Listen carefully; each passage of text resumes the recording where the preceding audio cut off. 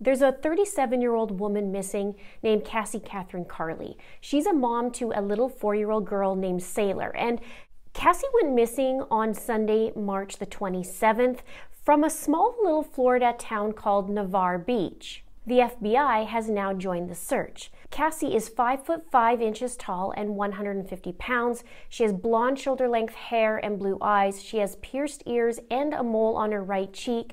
She also has a tattoo of a tribal mark on her lower back and a little lizard on her foot.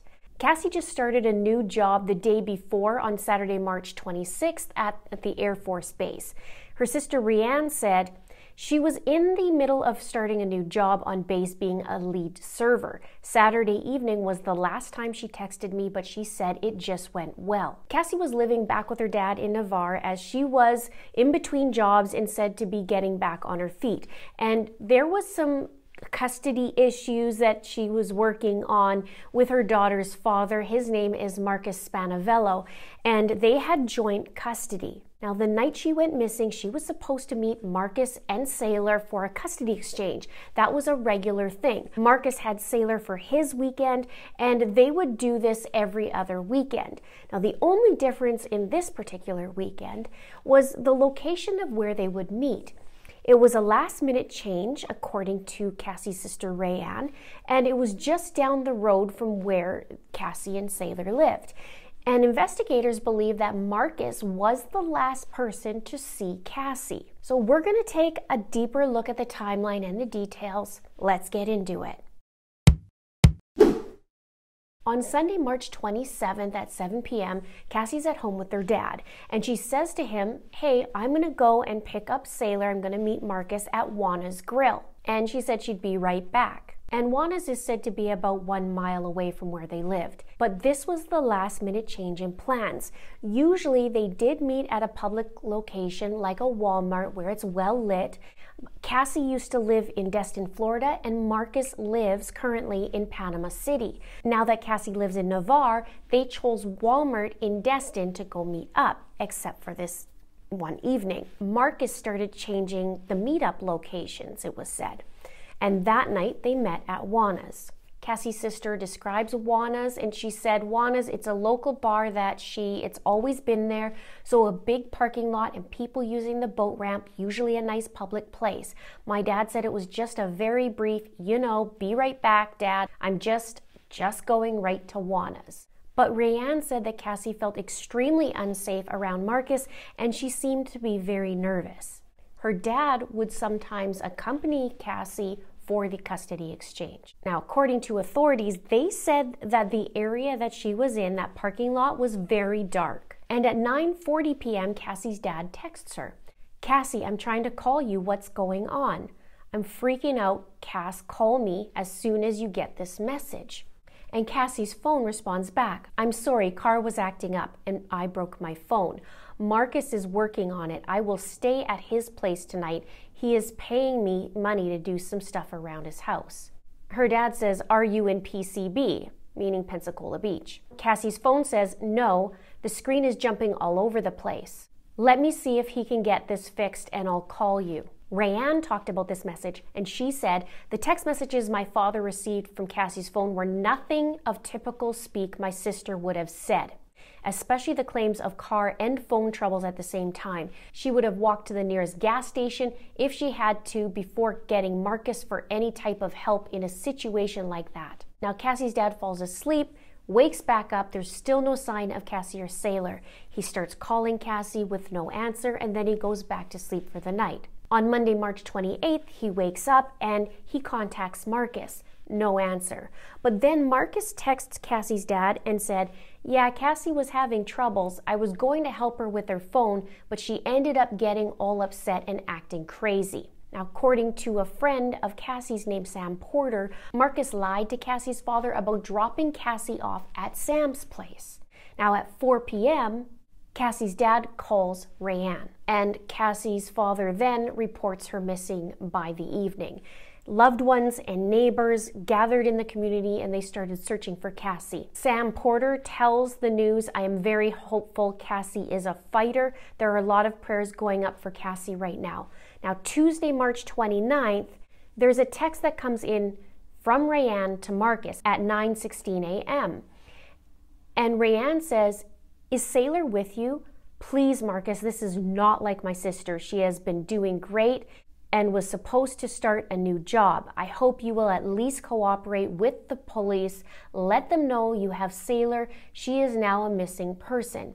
Marcus responds saying, "Sailor is with me. She wanted to be dropped off in the middle of nowhere in Destin with Sailor. I told her I wouldn't let Sailor go like that, to give me an address and I'd take them to it. Yeah, cops already called me and might call again for more questions. If they do, I will. Apparently everybody will be asking me that. So I'll just copy and paste what I told your father." By 11 a.m., investigators found Cassie's vehicle still at Juana's in the parking lot, and it was said it was near a boat ramp. Her purse was left in the car, and all belongings were in it except for her phone. Carli's family believes it is possible that she left in Marcus's car, and the authorities said, "What we found concerning was inside the car was Cassie's purse. And as you know, most women do not leave their purse behind when they go somewhere, so that caused us a little concern. There were things in the purse we don't think she would just up and leave. Usually you don't go 4 days without hearing from them or them using a credit card, cell phone, so yeah, we're concerned." He says, "I've been married 32 years and I'll tell you, my wife goes nowhere without a purse, so to think she just left it there and walked off, that's what concerns us." Now, later that day, the sheriff's office made a post on social media asking for the public's help in locating Cassie. Also, there was a vigil that was held for Cassie on Tuesday evening, March 29th, where friends gathered for Cassie's safe return. It was a candlelight vigil. And there's been no activity on her cell phone or credit card since she disappeared. Now, on Wednesday, March 30th, the day after the car was found, Sailor was found in Birmingham, Alabama, with Marcus, which is a 4-hour drive away. CPS checked on Sailor, and Marcus was interviewed by the authorities. When asked why he was in Birmingham, he told authorities that he traveled to Alabama to work on a job site. He was the last one to see Cassie. So the search now is expanded outside of Santa Rosa County. Now, let's get into a little bit of Marcus's relationship resume. According to Cassie's brother Anthony, he says, "Cassie's been telling me for the last 2 years that Marcus has been threatening her. She's always said, if anything happens to me, it's him." Rayanne says she's always in contact with her families and friends. Even during the exchange, she would have texted, "Our red flag was Marcus." And Cassie's close friend Kirsty Sullivan says, "Cassie wouldn't leave her daughter. The minute I knew she didn't have her purse, her phone, her car, her child, we knew. We know. We're just praying Marcus makes a good decision and we can find her." No one has been named a suspect at this time or has been arrested. Sailor is still with her dad, and reports say that the family is going through the process of figuring out how to gain custody. Now, as I mentioned earlier, Sam Porter said that Sailor's dad, Marcus, spoke to Carli's dad and told him that he had dropped off Cassie at Sam Porter's home, but she said that's not true. Back to Marcus's resume. He is suspected as a violent abuser, it said. It says he has previously threatened to take Sailor out of the U.S. Sources said they fear that Carli and Sailor are in extreme danger. It says in August 2021, Carli's sister, Rayanne, created a GoFundMe to raise money for Carli's legal fees during her custody battle with Marcus. And in the GoFundMe, in the description, it says that there's alleged abuse that she suffered from Marcus. And she describes him as abusive and narcissistic, and says he manipulated her throughout the relationship and her pregnancy before she ended the relationship after their daughter was born. And after the relationship ended, the abuse escalated. And what's also interesting is Carli said that he filed dozens of false police reports. He called CPS so many times, I nearly came to know most of the staff by name. The passive-aggressive abuse was so bad I had to trespass him from my apartment on more than one occasion. Also, Marcus allegedly withheld sailor from Cassie in the past. It says, for over 2 weeks, I had no contact with my daughter or knowledge of her whereabouts. I called everyone I knew. I sought help from local police and every government agency I knew. No one could or would help me. My only hope was a powerful attorney who would not fall for his manipulation or believe his lies. Looks like there's some game playing here.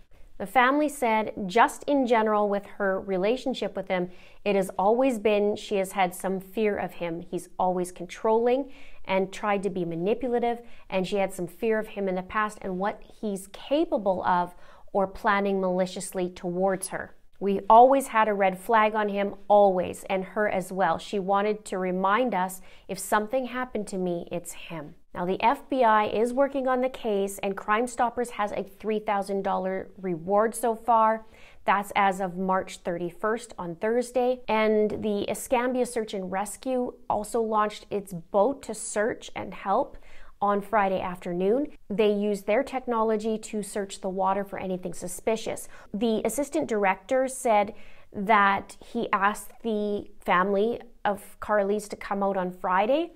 And he said the more time that happens between when they get lost and when you go looking for them, the longer it is and the more likely it is that you won't find them. So lots of boots on the ground early on and a good last known location to start looking. We have better results than not. And organizers say that their main focus was between Navarre and Destin. Rayanne says, we are going to help bring her home wherever she may be. And Rayanne also is said to have talked to Gabby Petito's mom, Nicole Schmidt. She said, it's so nice to have that comfort from someone who's been there. And Gabby's family has the Gabby Petito Foundation, and they're committed to helping other people in these situations. Now, according to the sheriff, he said that there's about 5 or 6 witnesses that have come forward so far, and said that investigators are still examining surveillance footage in the area. As the search continues and the community is helping, Rayanne called it amazing to see such support that the community has provided. She said, I'm overwhelmed by the help and the response we're getting. I'm not surprised though. And the police said missing person cases, a lot of them, you know, we find the person, everything's fine, but usually it'll go for days without hearing from them or them using a credit card or cell phone or something. And right as of now, we have none of that. So yeah, we're concerned. And the way she has gone missing is of concern to the authorities. Now, one of the things I was reading is from Rayanne and her dad. There was a phrase that they used saying, loving you always. And their father would say that to the girls. And Rayanne says she's the biggest daddy's girl. My goodness, like the biggest. Rayanne says, Cassie is so fun and outgoing and always laughing. We just know how to have fun and let loose. And if you're around us, especially her, she's always laughing and telling jokes. She also said she's always wanted to be a mom, and she's born maternal for sure. The one thing that Rayanne said she wanted people to know, she says, the number one thing I want people to know is she was in the best mental health and like physical health. And there was a cool thing about the tattoo that I mentioned earlier, the lizard tattoo. Rayanne has a lizard tattoo, and so does Cassie. And the way it's shaped on their foot, when they put their feet together, it actually forms a heart. And they also have LUA on that, short for loving you always. And Rayanne said Cassie's full of life. She's so happy.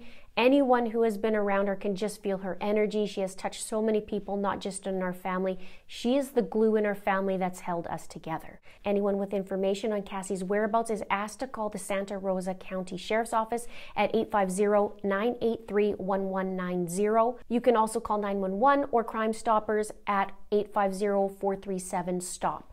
Now, one of the things that I've been thinking about as I've been researching this case is the phone. If Cassie leaves her purse in the car, right, she has her phone.